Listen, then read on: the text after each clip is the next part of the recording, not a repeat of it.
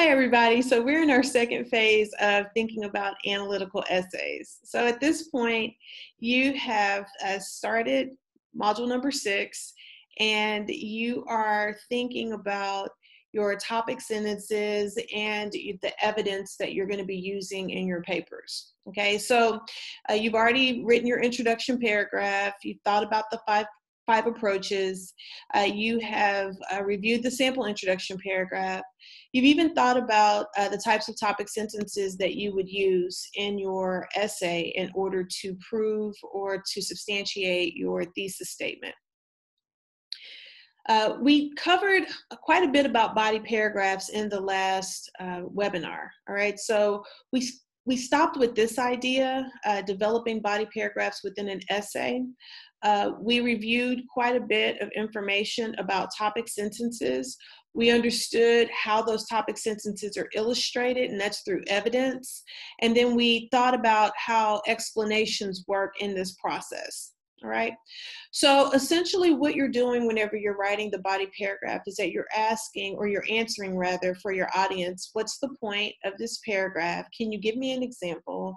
And how does your example establish your point? And so these things are key to this process, just understanding how that works.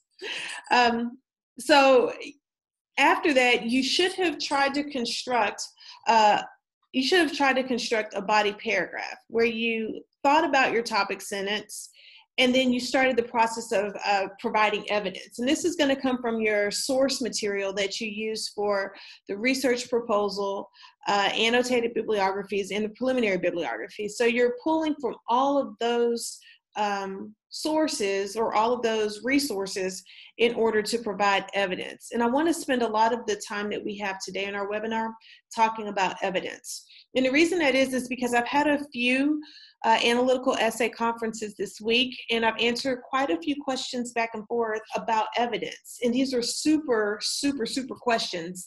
And I thought that spending more time talking about evidence today would be beneficial to all of us. I think that we understand about explanation based upon what we learned in module number 5 with the claim, evidence, and warrant short answer assignment. We really spent a lot of time thinking about how to explain how evidence can be used in order to support a claim. One of the other things that we talked about in the last webinar was significance and how to use a sentence to draw the reader back into the main idea of your essay by making sure that that body paragraph connects back to the thesis statement. And so we talked about significance in the last webinar, and that's kind of the new thing that we learned for this particular unit. And then, as always, conclusion statements are optional, and they should mainly be used just to take one paragraph and close it out with a conclusion, if you will, and then take the reader into the next paragraph by offering some sort of transitional idea. All right, so conclusion statements work well there. As I talk about conclusion statements in body paragraphs, I'd like for all of us to note that a great place to use a conclusion statement is between body paragraph 1 and body paragraph 2, and between body paragraph 2 and body paragraph 3, if you have 3 body paragraphs. If you have more, then you can use it at the beginning of your body paragraph sequence, or you can use it at any point before you get to the very last body paragraph. You do not want to use a conclusion statement in your very last body paragraph because you're about to conclude your paper. So there's no need to necessarily have one. I think it always works best right in the middle between paragraph 2 and 3 if you're doing 3 body paragraphs. So that's just something to keep in mind as well. It's just a little tip. Are there any questions over anything that we've covered so far, or anything that I just mentioned before we go into any new information and knowledge? Okay. All right, so everyone in the chat says it's okay, so I'm going to keep going. All right, so this is one of those rather long and lengthy pages. I considered breaking this into 2 pages, and I still might once our video webinar is over. But right now, it's all 1 page, and we're going to go through this information, and then I'll make a game time decision regarding if it's going to stay in this form. But for now, I want to introduce us to how to incorporate secondary sources as evidence. Okay, so what I want us to get out of this is I want us to know when to directly quote, when to summarize, and when to paraphrase. All right, so keep in mind that the reason you're using evidence is so that you can offer ethos, if you will, to your argument, right? So whatever it is that you're proving in your topic sentence, you want to have some secondary support to say that what you're saying is valid, okay? And it also communicates that I can trust you as your reader and as your audience. So let's connect what we've already learned in our previous essays to where we're going right now. In the research proposal essay, your evidence was offered as summarized, broadly written ideas about the sources that you researched, okay? Please say in the chat if you understand this concept. Just say yes or no, and then that way we'll know that we are translating what we've previously learned to what we're learning right now. Do you recognize this? Okay, good. Okay. So now for the analytical assignment, we are going to use more specific, directly quoted information, okay? So we're gonna look at the statistics, we're gonna look at the testimonies, we're gonna look at the facts, we're gonna look at all of this information that was given to you in the sources that you read, all right? And what your goal is that you want to use this information responsibly.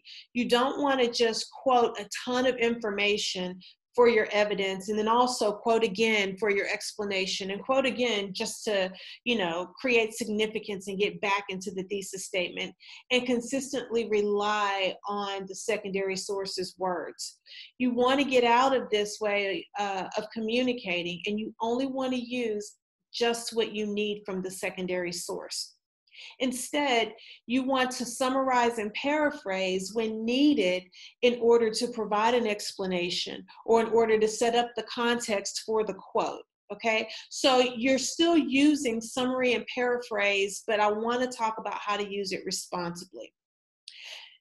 Now, this is a slight diversion from where I was last week. Last week, I really didn't want you to use summary and paraphrase at all because I know it can get us into a lot of trouble in college because some of us sometimes will inadvertently, patch plagiarize.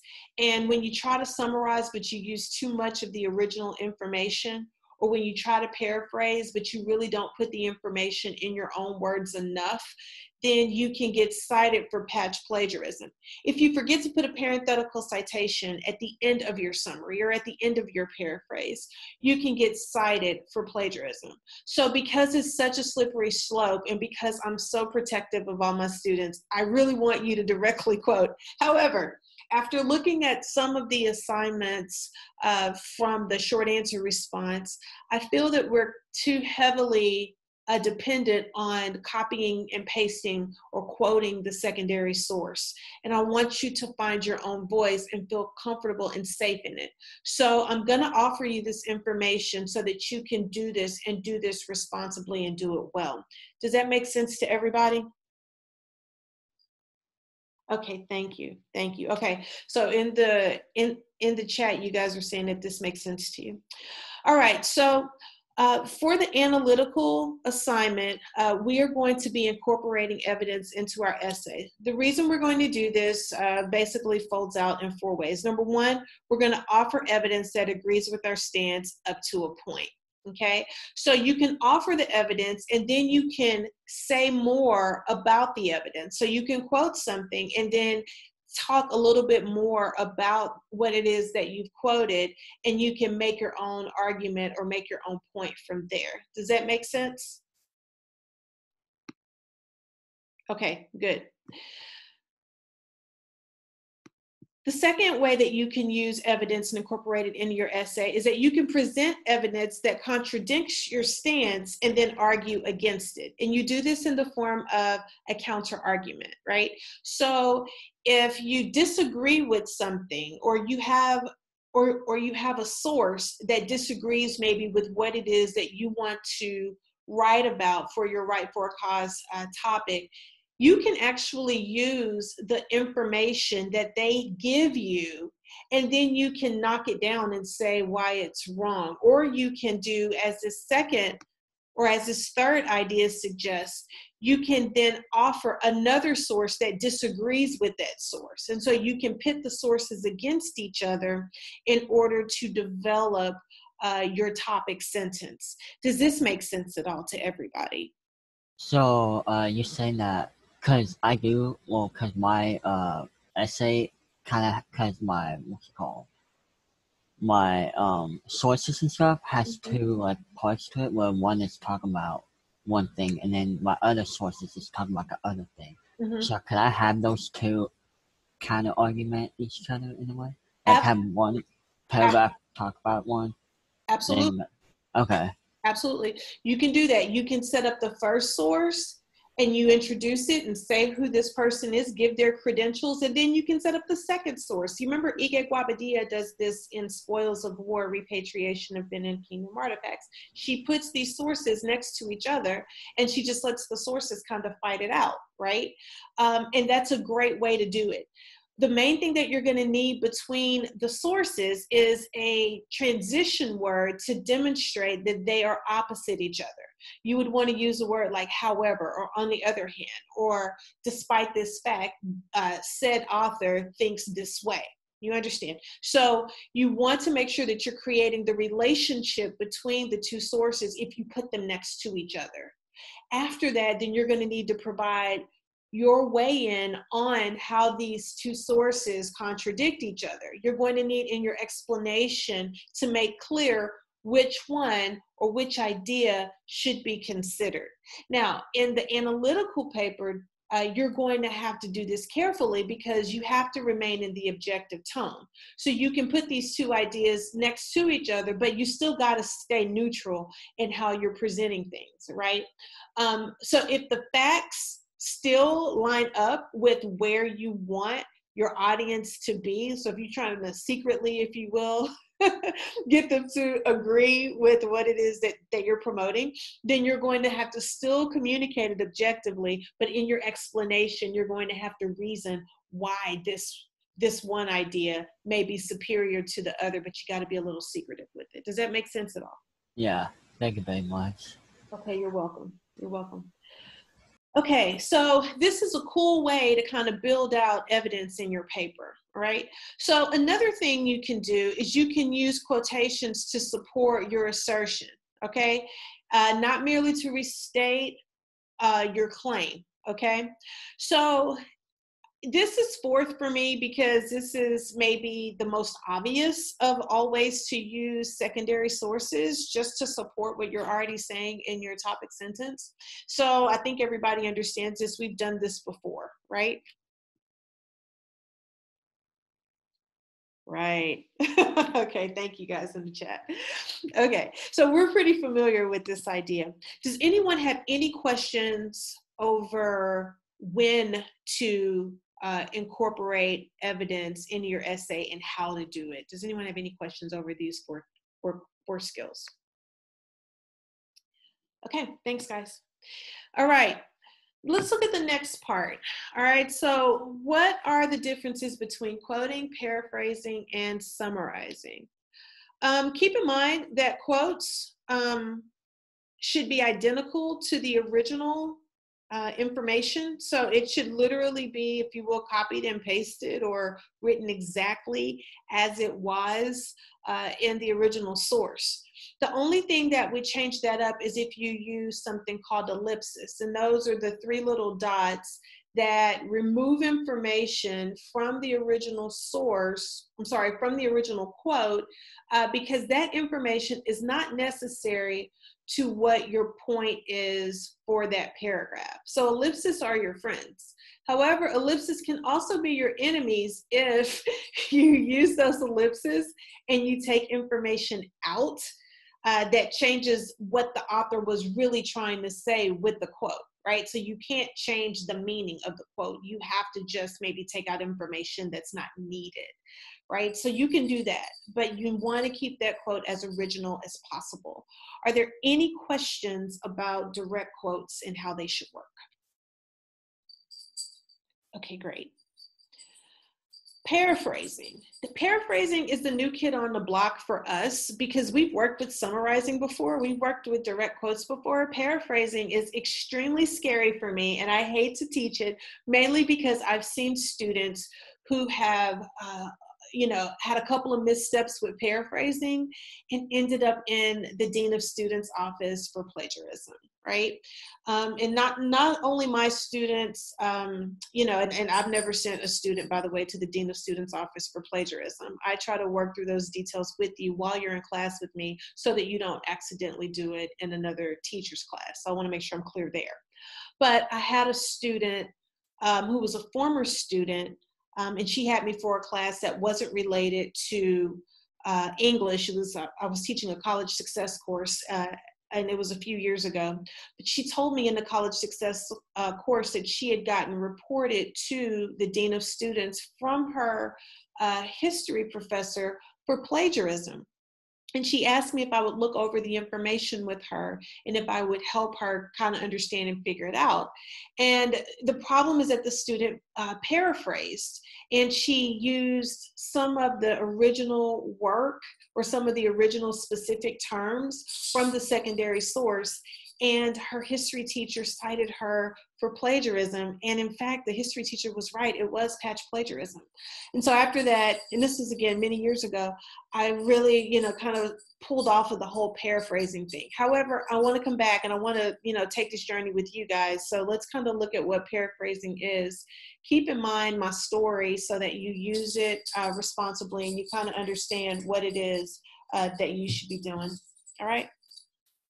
All right, so let's take a look at paraphrasing. Paraphrasing involves putting a passage from a source, or rather source material into your own words. A paraphrase must also be attributed to the original source, right? So you still have to cite, or you still have to use a parenthetical citation if you paraphrase. Paraphrase material is usually shorter than the original passage, taking somewhat a broader segment of the source and condensing it slightly. Okay, so it's almost like you're looking at the sentences that are there, and then you are rewriting those sentences in your own words. Okay, so when you do that, you are substituting words, you are rephrasing ideas, and you are usually making it more simple for your audience to understand the very complex thing or the more complex idea that was given to you in the source. Does that make sense at all? Okay, I want to hear from everybody in the chat that you understand that. I'm very leery about teaching this because I don't want you guys to get in trouble for making mistakes. Do we all understand this? Will you need us to paraphrase? No. Is it optional? It is optional, Okay. and it's a gamble, right? So if you paraphrase, here's the times when you should do it. If you're going to paraphrase something, then maybe you paraphrase a general idea that sets up the context for the quote that you're going to give. Does that make sense at all? Yes. Okay, good. Okay.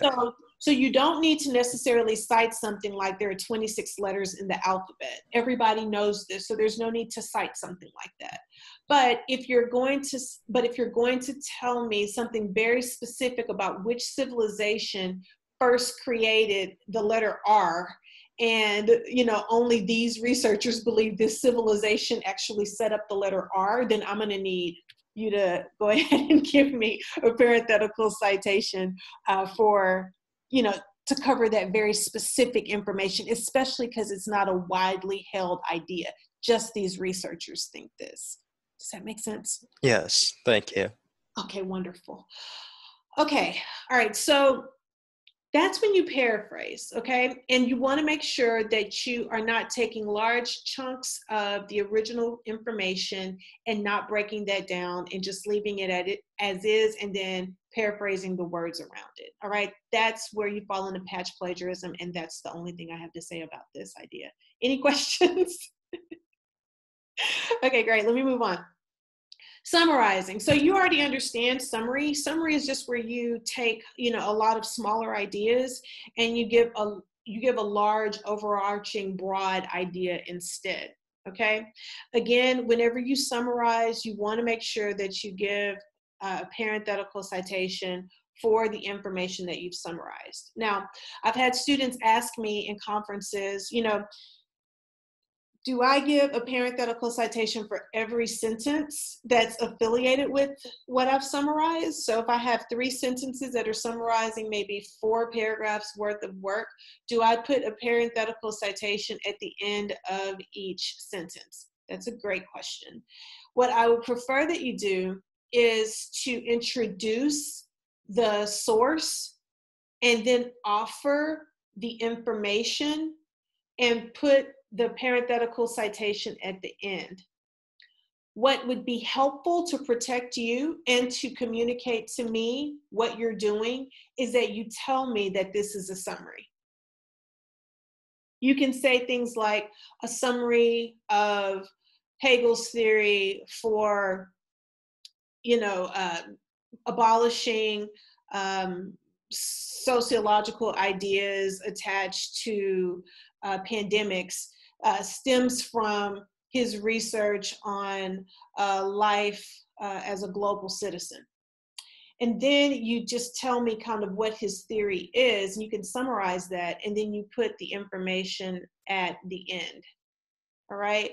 So that way you've communicated to me that this comes from a large span of work and you're just giving it as a single thought or a single few thoughts in a few sentences. Does that make sense? If it doesn't, now's a good time to say that. So I kind of have a question about that. So Yes.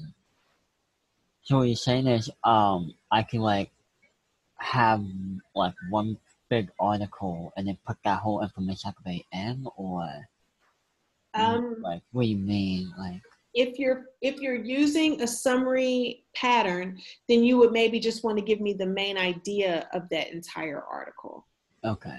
instead of maybe giving a large chunk of information that's summarized from the article. So what we're doing is we're actually moving away from what we did in the research proposal essay, where you gave me several sentences that you summarized from the article. Mm-hmm. Instead, you're moving into only communicating via summary if you're giving me a large, broad piece of information condensed to maybe a single sentence or 2. So if because you were talking about at the beginning, so if you want to introduce the author, won't you have the title of what you want to talk about? Don't you have to put that in quotation? Right. Well, the article itself will go in quotation marks. Okay. That's just because that's the way you punctuate articles. Okay. But the summary sentence does not necessarily go in quotation marks. Instead, the summary sentence is your own sentence. I think that using summaries is best whenever you are setting up the context for a direct quote. Write that down in your notes somewhere. I think that summaries in essays where you can directly quote are best used in order to set up context, in order to introduce the quote, in order to talk about maybe what is prompting you to give this quote. I mean, of course, you're not going to announce that this is prompting you, but you want to set it up to where I see where this direct quote comes from. I see kind of where you were going with your thought process. That's what context sentences do. Does that make sense, everybody? I never know. Does it make sense? Okay, I got one yep. Okay, and I got a yes and a thank you. Okay, good. Okay, good. All right, so are we clear about quoting, paraphrasing, and summarizing, everybody? Okay, great. All right, so here's just a general idea of where you would use quotes and summaries and paraphrases. Um, I won't go through all of this. I really want to focus on what we need for this particular assignment that we're working on, okay? So I'll let you guys read this part on your own. I want to get to this part. It says, in research papers, you should quote from a source for the following reasons. Number one, to show that an authority supports your point. Key. Two, to present a position or argument to critique or comment on. Three, to include especially moving or historically significant language. Or four, to present a particularly well-stated passage whose meaning would be lost or changed if paraphrased or summarized. Okay? For our paper, these two top ones are going to be the most appropriate. Okay, these last two, maybe so, but maybe more so in another class. You should summarize or paraphrase when what you want from the source is the idea expressed, not the specific language used to express it. And again, this is going to take us back to what we said about setting up context for directly quoted information. Sometimes you just need the idea to set up the context to introduce the direct quote. Or you can express it in fewer words instead of using the words from instead of using the words from the original source. So you can use key points instead of all of the words that the original source used. And again, that's going to work specifically for summary. Now, here's a little caveat. Summary and paraphrase will be your primary methods for communication in life. This is true. When it comes to college writing, you want to make sure that you protect yourself from patch plagiarism. So you want to know when and where to do this, all right? So one of the comments that we had before our webinar started today was like a lot of information given on individual pages in the module. And I was very sensitive to that too, because I don't want you guys, having to read more than what you absolutely need. If you want to know more information about summary, paraphrase, and direct quotes and when to do that, I'm offering a page from the University of Wisconsin, which by the way is an amazing school, go Badgers, regarding when to quote, paraphrase, and summarize, okay?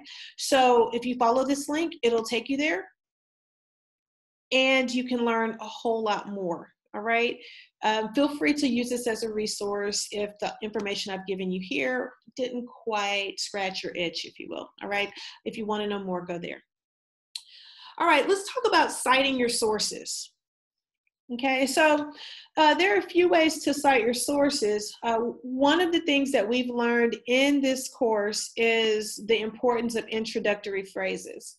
The reason I emphasize introductory phrases so much is because, again, it keeps you out of hot water if for some reason you accidentally plagiarize, okay?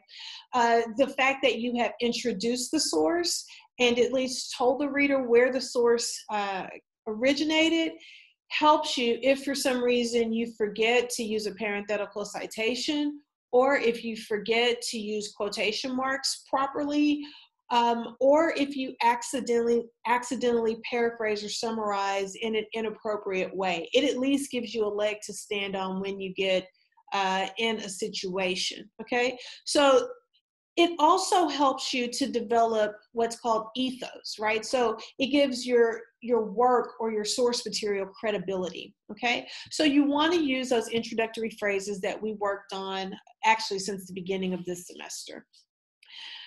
The next thing this section is going to talk about is punctuation, all right? And it's going to give you a few examples and we're going to go through a quick checklist. So let's look at this example. It says, according to child psychologist Dr. James Gleick, the author of Faster, we are consumers on the run. The very notion of the family meal as a sit-down occasion is vanishing. Adults and children alike eat on the way to their next activity. Okay, so let's break this thing apart. The first thing we have is our introductory phrase, all right? We see that Dr. James Gleick is a child psychologist, and we also see that he wrote a book called Faster. We know this is a book because it's italicized. Long works are italicized, all right? We also see that this has been attributed to Gleick, and I can find this information on page 148. This is available in the parenthetical citation. Are there any questions about the introductory phrase and the parenthetical citation? Okay, great. Now let's talk about the punctuation. So when you have a direct quote, there are a few things you need to be aware of. First of all, the comma. After the title of the source, you offer a comma before opening your quotation mark, all right? I look for this comma when I'm grading your work because it's a punctuation rule. Our next lab is gonna talk about punctuation. So, it's gonna talk about commas, and so you'll see that this rule will be there for you. Here, you need to open and close your quotes, okay? So when you're opening and closing quotes, you want to make sure that you give a space before that open quote and a space after before you give your parenthetical citation. All right. The next thing we notice in this is that we have ellipsis. I talked about ellipsis a little bit earlier, the little dot, dot, dot thing. All right, so the dot, dot, dot thing is meant, again, to substitute for the words that would be between, for instance, run and the. There are other words that Gleick included that this example did not need. Also, here, with ellipsis, you see that there's space between eat and on. And so with that, you don't need to include that information if it doesn't make your point. However, keep in mind that with ellipsis, you have to make sure that the words that you omit don't change the meaning, or the words that you omit don't necessarily have vital information that would change the understanding or the way that this quote is received. We have a question in the chat, and it's a great question. It says, do we need to include the occupation of the author? Well, let's see. If I gave you the same information and I just said Gleick, the author of Faster, you wouldn't know necessarily who Gleick is, right? So you could take the quote as it's given with just this random person named Gleick or James Gleick. But if you know that he's a child psychologist and that he has his PhD or his MD, then that helps us to understand that we can probably trust what you're saying a little bit more. Right? So I like to see who these authors are or where this study was done, because it gives greater ethos to your work. Is it completely necessary? No. Is it better than not doing it? Yes. Does that answer your question? Okay. All right. So the next thing that we want to pay attention to is the parenthetical citation. In the parenthetical citation, you have the author's last name and you have the page number, and you have parentheses around both. Notice that the period, which is the last part of punctuation that we should consider, is after the parenthetical citation. It is not inside of the quotation mark. It's way over here. Okay, so there are a couple of things though to consider, and I mentioned it down here for those of us who are going to read this after the webinar. A couple of things to consider is that if the information inside of the quotation mark ends with other forms of punctuation like commas, question marks, or exclamation points, it will go inside of the quotation mark. All right, so it will go in here, right? And let's look at an example. It's down here. Everybody see it? Okay. Let's look at this one. For example, in his text Faster, James Gleick asks, are we now a nation of consumers on the run? So notice that the question mark is right here, And then notice that the period is out here. See that? Okay. So if you have a comma, it would work that way. If you have an exclamation point or a question mark, it would work that way. All right. But at the end of it, you should have your period out here. While I'm on it, let me say a note about using commas here and then picking up on more information that you want to quote, maybe in a second quote. My suggestion is for MLA audiences particularly, we don't love it whenever you add a comma here and then you continue with another quote. We prefer the ellipsis idea, which is what's going on up here, right? Because we understand that there are thoughts in between, and we give you space for that. If you're going to use a comma here and then pick up on the idea later, just use ellipsis, close a sentence, and then open a new sentence. It's just better for us. For APA audiences, which you would use for maybe a psychology class, a sociology class, education class, it's more acceptable to use the comma with a parenthetical citation and then pick up on the next quote without having any interruption in your sentence. Does everybody understand that? No. Okay. All right. I got one no, and that's okay. Let's look at this again.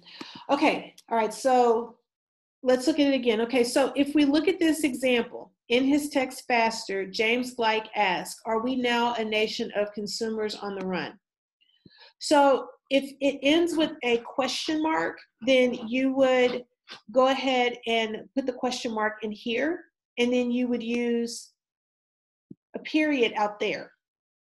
Now, I'm not sure if you didn't understand that part or if you didn't understand the comma thing, so I'm going to go over the comma thing next.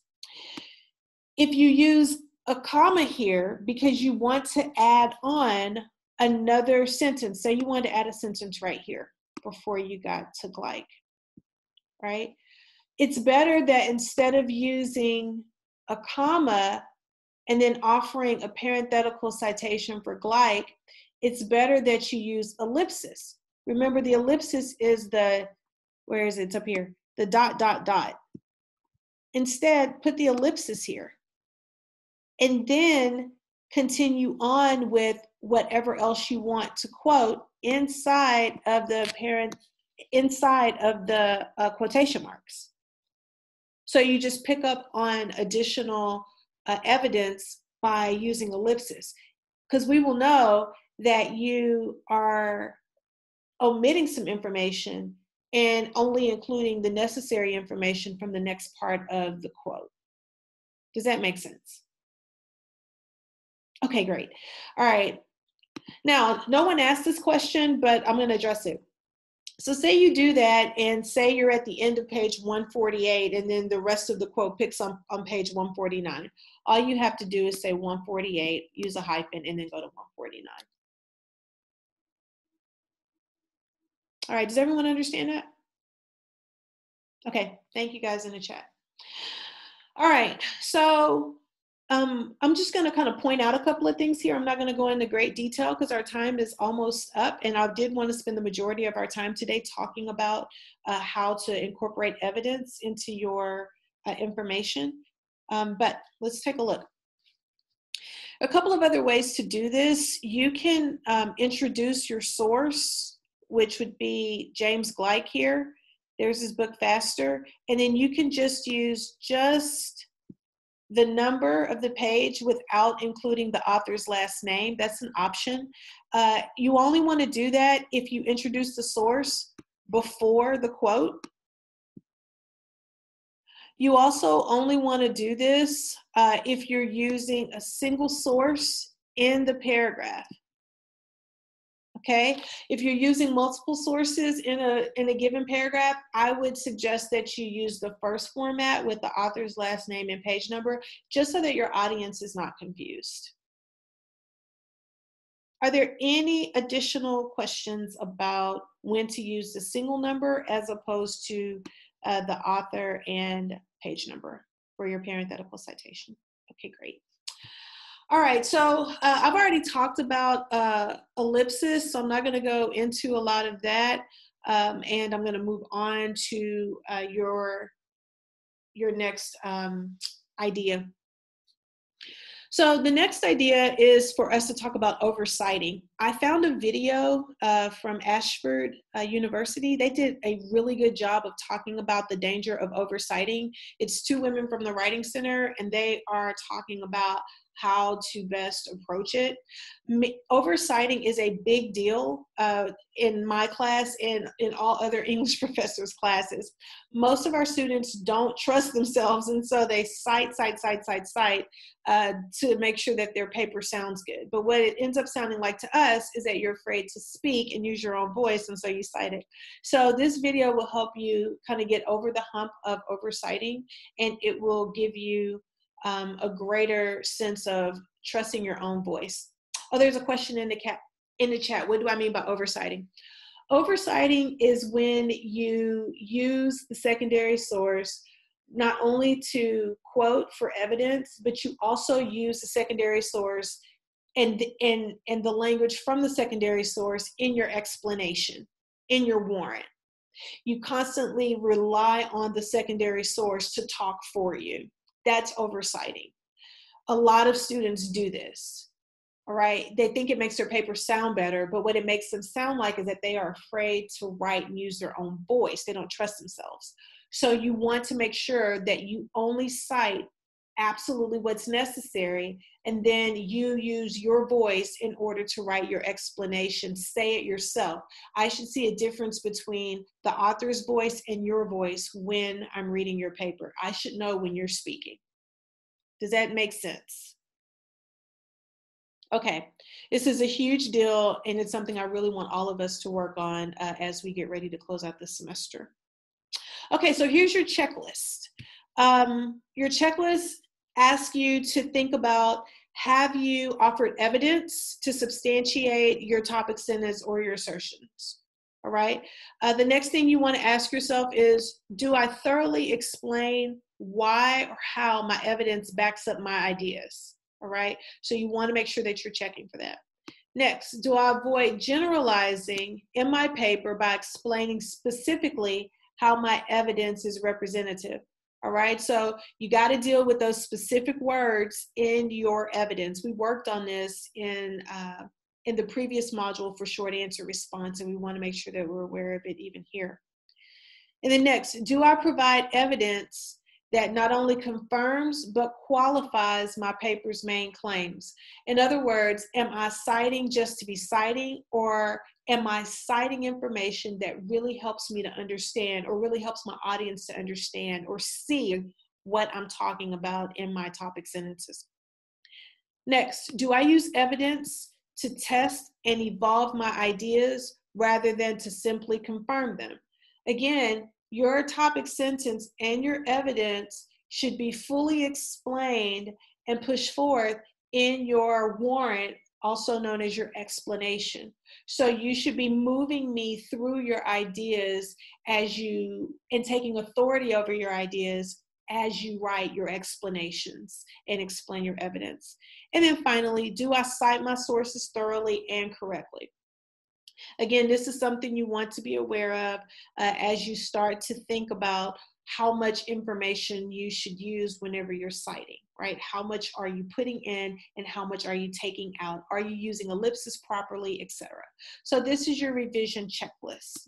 Are there any questions about the revision checklist? Okay, great. You guys are awesome. Thank you. Okay, let's look at the plagiarism check. So I'm not going to go into a lot of this. I've already talked about plagiarism a lot. And I've also given a qualifier for everything that I said at the beginning of this webinar in terms of using other people's words responsibly. So there's my disclaimer here at the bottom. This is a really cool discussion about dealing with plagiarism. Grammarly offers it. And at the end of this discussion, they I believe, offer some tips on how to do it, and then, or how not to do it.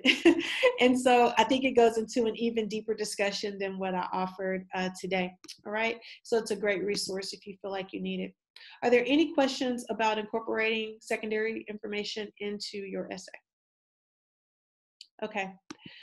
Really fast. I'm just going to show you what we're going to cover in the webinar that I offer next week. There's your sample body paragraph draft and all that. There's your RTL lab coming up next, which should already be done, hopefully at this point, on subjects, predicates, sentence fragments, and run-ons. Here is information for the Zoom meeting that we're currently having. But alas, here is what we will cover next week, and that is going to be conclusion paragraphs. If you can't wait until next Wednesday for our discussion on conclusion paragraphs, feel free to look at this information. As always, it's color-coded so that you can see the different parts of the conclusion paragraph. And I have 4 ways that I'd like for you to consider. I'm sorry, I have 1, 2, 3 ways I would like for you to consider writing your conclusion paragraphs, okay? So there's a little preview for what we'll cover next week, and as you get ready to have your meetings with me, I want you to keep this information in mind and write strong conclusion paragraphs. Are there any questions for me as we close out our time today? I know we've already been over this, but what's the difference between the analytical essay and the argumentative essay? Because they both seem pretty persuasive. Well, your analytical essay is not supposed to be persuasive. That's the major difference. Your analytical essay is meant to be informative. It's only supposed to give me information without trying to persuade me to do anything. Okay, and the thesis statement, though, that's not supposed to be persuasive? No, your thesis statement should not be persuasive. It should be informative. So you should just be giving me one narrowed aspect of whatever you came up with for your hypothesis from the research proposal. Just narrow down one aspect of it and just give me the facts about it. Okay. So we shouldn't be saying things like, I believe. No. Okay. Remember, this is written in the objective tone, and the objective tone is going to be standing on the outside of your topic, looking at it as an observer and simply telling me, your audience, what you see. So the analytical essay is supposed to be a completely different topic than the essay that we're doing for our final? Yes, the analytical essay should be one narrowed aspect, one small chunk of the information that you gave me in the research proposal, right? Okay. So remember, you have a couple of ways you can do that. We talked about it last week. I just want to point it out to you so that you see it.